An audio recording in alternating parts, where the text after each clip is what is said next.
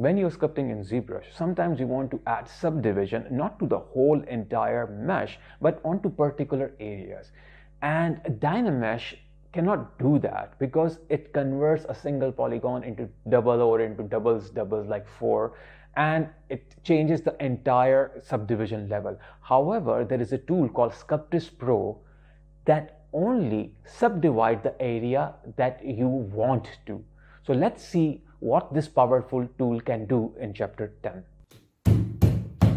What happened? You told me to use DynaMesh and now my laptop is frozen. Frozen 1 or Frozen 2? I'm sorry, bad joke. Use Sculptris Pro. It will work.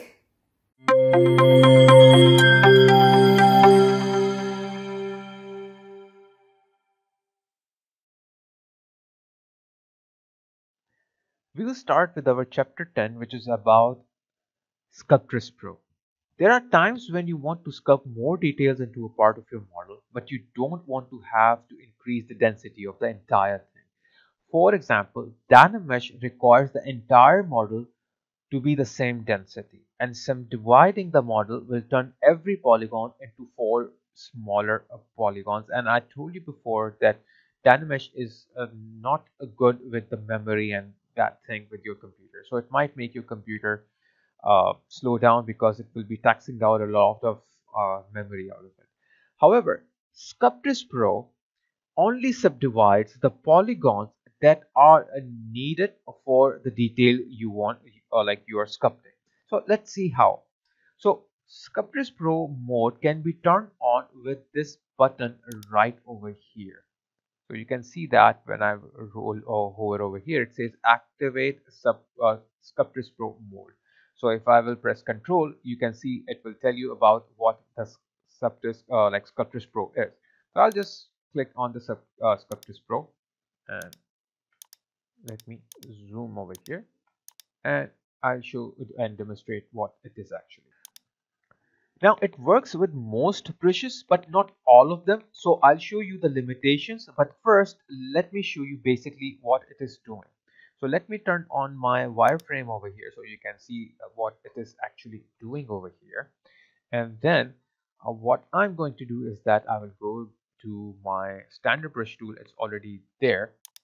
Okay, and what I'm going to do here is that I will just make the brush size a little bit bigger, and you can see that the color of my brush size is not red anymore. It has become purple. Okay, which kind of indicates I'm inside the Sculptris Pro mode. Now when I will start drawing a finer detail or any kind of detail, instead of cranking up my DynaMesh resolution or subdividing my model, what it will do is that if I will start painting with this on my screen, just notice what it do. It only subdivides, let me press OK here, it only subdivides that brush strokes which I just made.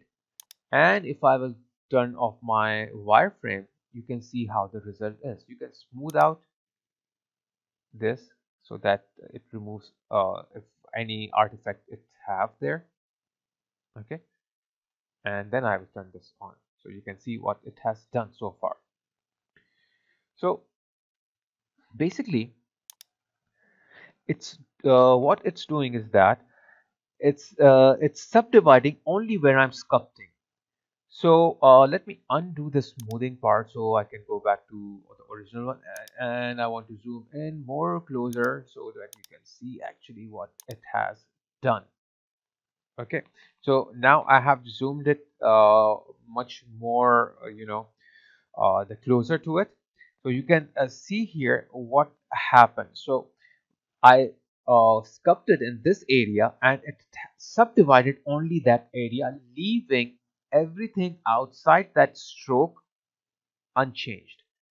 So this is what it actually is doing. It's only subdividing where you want to apply. So let me start applying this another stroke down somewhere here.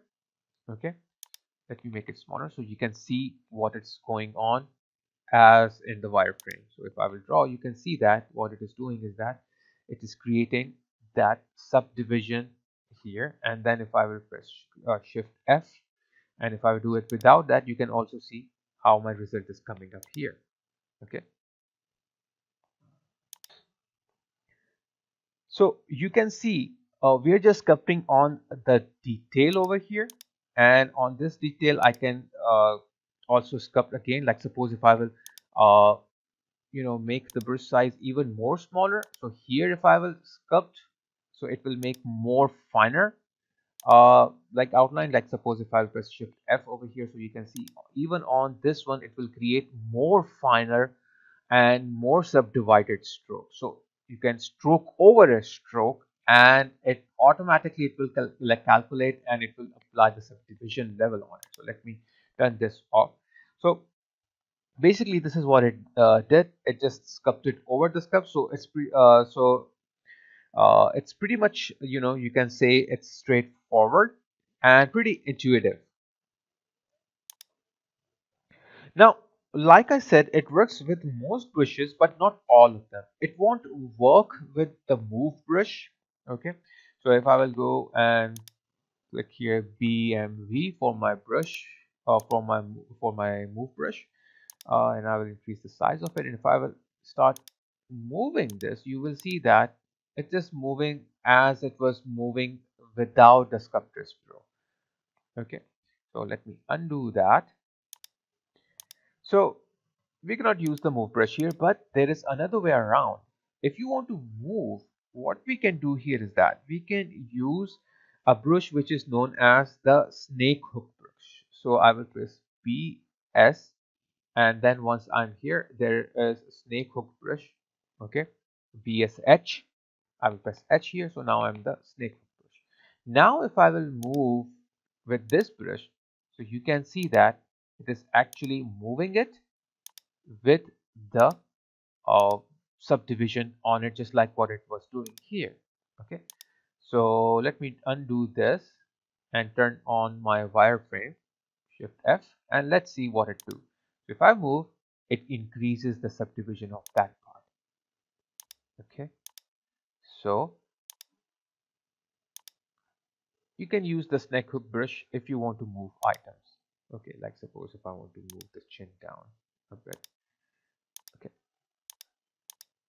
so that's a good alternative if you want to move like parts with while being inside the Sculptris Pro. So how you can know if this brush will work with and it will not work? So if I will go back to my move brush BMV, so you can see that the Sculptris Pro is grayed out. That means this brush will not work with it. But if I will go to BSH, the snake hook, you can see it is highlighted again. That means it will work with this brush. So let me move this one here. Now, as I showed you here, that if this is grayed out, that means it's not going to work, and if it is highlighted, that means it's going to work.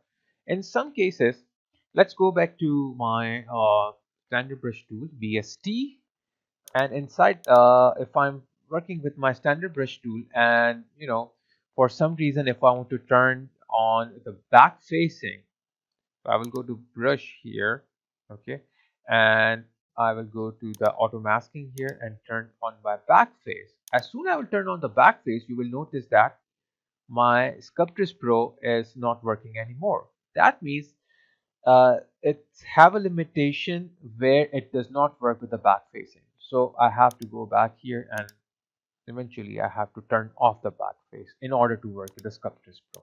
So Sculptris Pro does not work with the back facing as well. Okay, so other than the move brushes and using backface masking, Sculptris Pro should work with any other brush. So these were some limitations, and this is how it actually works and what it is do. So I hope you have understood about the Sculptris Pro and you might use it in your project. It will, it will make some interesting result out of your project. So I hope you have enjoyed this video and you have learned something out of it.